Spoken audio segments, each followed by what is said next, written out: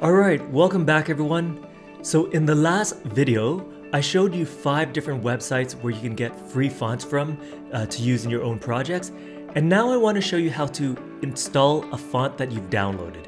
So first we'll need a font.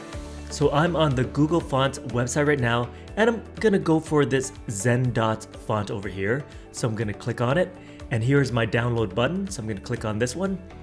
And then let's right click over here and we'll go show in folder to find out where that font was saved. And here's my zipped up folder. So I'm gonna right click it, and you'll need to use whatever unzipping program you have, but I'm gonna extract it into this Zendots. And then I'm gonna open this up. And what we're looking for is a font file type. So the 2 common ones that you'll see will be true type font or open type font. So this is the one we want. So if we right click this, we can install it for ourselves, or we can install it for all users. So this is probably a popular way to do it, but I'm gonna just drag it into the Windows font folder because I wanna show you where that folder is as well. So over here, let me grab this other Windows Explorer, minimize that. So over here is my PC, here's my C drive, and then here's the Windows folder.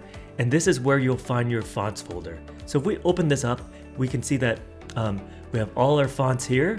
So if we scroll to the bottom, we do not have Zendots right now, you can see, right? So if we were to drag this font into here, Windows would actually automatically install it. So we can go either method to install it, but let's just drag it into here. So, and it's the pop-up is actually on my other screen, but in a second you'll see it down here now, and that's installed and should be ready to use for us. So let's check it out. We'll open up one of the programs and see if it worked. Okay, so I've opened up Maya, and you can open up whatever program you'd like to verify that the font is there, whatever uses fonts, I guess. But I'm inside of Maya, and I'm gonna add some 3D text to the scene. That's with the type tool. And then let's check if Zendots is here. So I'm gonna go to this type 1 tab.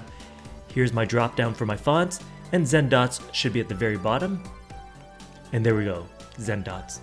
And I'll just change this, why not? We'll call this Zendots. And here is my font. So yeah, pretty easy to install fonts. Hopefully this will help you out in case you ever need to install fonts for yourself. That's it for this tutorial, a short one, and we will see you all in the next one. Have a great day, everyone.